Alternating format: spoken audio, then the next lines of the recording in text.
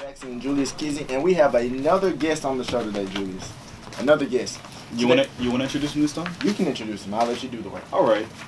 So we just had our athletic director Bill McGillis come in, and now we have Josh MLOT. How you doing today? I'm doing all right. How are you, Julius?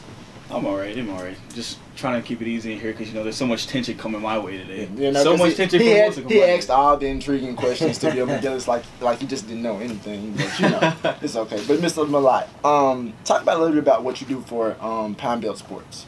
Well, I guess I'm not nearly as interesting as the people you were just talking to. I have a lot of pressure to follow them up now.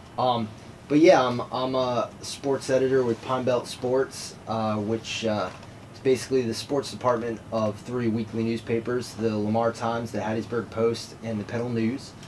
And we focus on mostly prep coverage with some Southern Miss stuff. We like to think that we give the best high school sports coverage in the area. We've got eight area high schools, and we do stuff with our website, pinebeltsports.com, and do stuff in the newspaper every week.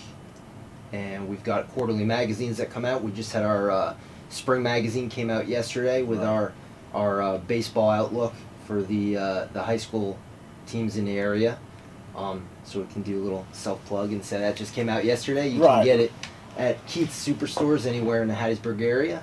And yeah, that's pretty much what I do. That's enough to keep me pretty busy. Okay.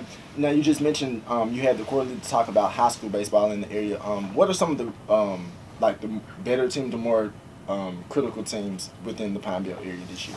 Well, this area probably produces as good baseball as you'll see just about anywhere. It shows with our teams winning state championships every year. So when you ask who the best teams are, you can pretty much just look around and you'll find someone that's pretty good.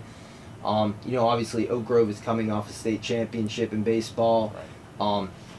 They lost a couple guys that Southern Miss fans are going to be getting pretty familiar with. That's going to be pretty tough to replace. Very excited. Yeah, two excellent kids and excellent baseball players. But so Oak Grove's got a little bit of work to do. They've got a senior Matthew Guidry who's committed to Southern Miss. He's going to be coming here next year. Okay. Their shortstop, and they've got some work to do to replace those guys. But Summerall has a ton of guys coming back, a lot of very good players, and would have to be one of the favorites to win in Class 3A. They've lost in the final the last 2 years, so they've got a little bit to prove, a little bit of chip on their shoulder.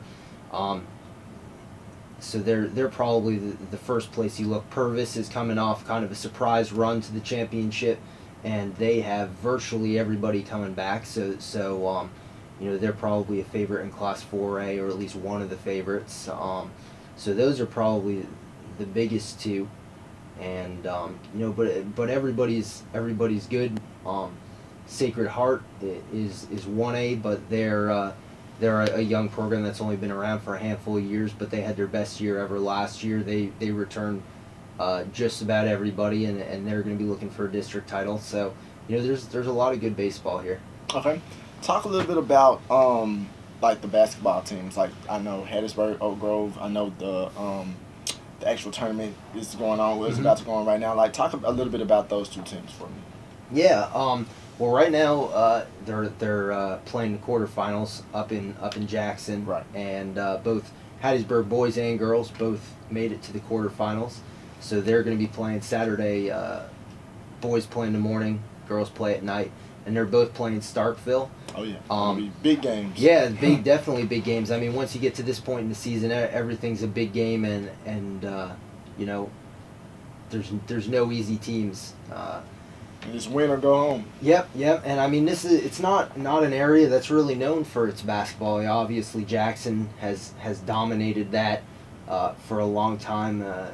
I mean, as far as here, Hattiesburg is as tradition rich as it comes basketball wise. And so it's not really a surprise for them to be the team that's in this position. Both those teams have had very good seasons, and I don't know what their realistic chances are. Right now, I don't know that anybody would call them a title contender, but all you need to do is get there. That's what any coach will tell you. You get there, and then anything can happen. So, they put themselves in that position to do that. The boys did it by beating Oak Grove. The girls did it by beating Petals. So there were some fun rivalry games to get to this point, and they've got the shot, and that's all you can really ask for, I guess. Right. Okay. So now now we've worked together. I mean, I've did some columns for you in terms of writing for the newspaper. We worked together. Yeah, of course we worked together. You forgot about me, wasn't it? No, I didn't forget. That's cool, because I ain't got to talk yet. How you doing, Josh? I'm doing good, Julius. Talk about the Southern Miss scene in your eyes. How do you feel about the baseball team? How do you feel where the football team is going? Any quick thoughts about Southern Miss? Yeah. I mean, I don't know that I have much to say that hasn't been said before, but I mean, it's just it's one of those things where the university athletic department as a whole has been through a lot in recent years. So there's a lot of work to do in a lot of areas, and obviously with Bill McGillis on here talking about it just a few minutes ago, obviously he's optimistic. That's his job to. If he's not optimistic, then you worry, because he's supposed to be putting the programs in a position to succeed. Right. But obviously there's a lot of work to be done. Everybody, the football team is obviously the one that gets the most attention, and last year looked like a little bit of a step in the right direction. I think we'll see a lot more next year, where maybe you would think, being optimistic, that some of the things that maybe you don't see on the surface that we're getting better will start to come through next year. Right. So I think one of those things where you talk about giving coaches 3 to 4 years, and I think you really have to do that, and then you can realistically assess, is Southern Miss football in a better position. Obviously, it didn't take very long to get from a strong position to a really big hole. So it's always going to take longer to build up the opposite way than it is to fall down. But it seems like maybe there's some hope there, at least for a little bit, and I think we'll see over the next year or two whether those things take root, or whether there's going to have to be some other things that happen, I guess. I feel like Doc Sadler has been given such an unfair hand this year with all the sanctions and all the people leaving for personal reasons, like Dallas England and Shadell Millenhouse when he left. Do you feel like Doc Sadler is the right coach to bring Southern Miss back to the top throughout this journey that is the NCAA investigation? It's one of those things where I think anybody that blames Doc Sadler or has lost faith in him hasn't really been paying attention. Right. He got thrown into such a strange situation that obviously nobody could have really seen, that you almost just have to forget about this year, especially when it comes to assessing what he's doing. Do I think that he's the right guy? I don't know that I really have any idea at this point. That's how kind of awash the season has been, with everything that's been out of his hands and out of his control. He's had successful basketball programs before. There's no reason to think that at this level in Conference USA that he can't have a successful basketball program. Mm-hmm. Are we in the right direction? I don't know. He had to contend with so many things this year that you almost have to give him a couple years down the line from even now before you can have any idea. You have to feel for him. I don't know that any coach would have taken that job if they had known what they were about to have to go through. Yeah, exactly. It would have. So he's kind of stuck with that, and now we get to see what he can do with it. I imagine it'll be one of the better coaching jobs that he's done in his career if he can get it back going and lift it back up again. All right. So we've kind of touched on the football and basketball program. Talk about your take on the Southern Miss baseball team and softball team. I know we just had Coach Ho to lead off of the show. Mm-hmm. Talk about how much they bring to the Hattiesburg community in terms of winning and restoring that winning attitude in Hattiesburg. Yeah, well, I mean, I think right now with the shape that football and basketball are in, the university and the community here has to rely on those other sports even more to kind of foster any positivity and any winning notion right now.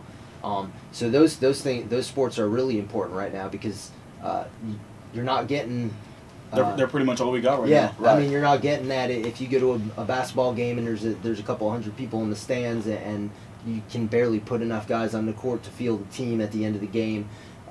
People are looking to baseball and to softball to have something to cheer for, and so there's a lot of responsibility with those teams right now to be able to give that back to the fans a little bit, I think. All right, Mr. MLOT, we would like to thank you for coming on the show today. We really, really, really appreciate it. All right, listeners, we're going to take another short break and leave you with the song Rumor Has It. Hold on. Let me ask you one question. Yeah. Is it going to be tough? Who do you feel like is more right in our questions? Do you feel like Wilson is more right, or do you feel like I'm more right? Because I feel like I ask hard questions, but I feel like it's warranted that I ask the hard questions because he's too nice. No, I can ask the hard questions, but I know you're gonna. You're beat too me. nice. No, You're just too nice. You're gonna beat me to the hard questions Because you're too nice. We're gonna save Well, that. guys, We're gonna save that at the end. There's a reason that there's good cop, bad cop. If he's not plying people, they're not going to be in a good mood when you grill them, and they're just going to shut down. Right. So you have to prepare. So people you guys have to work together to get it to happen. He's just too nice. That's why you don't start the interview with the toughest question. Exactly. I know. You got to warm up the people, but not saying, oh, how are we gonna do this season? Like you have to warm up and say, how are you doing? What is your take on the season? I understand. But thank you, Josh, for coming Absolutely, on the show guys, and you really anytime. give your insight. I really appreciate it. All right, listen.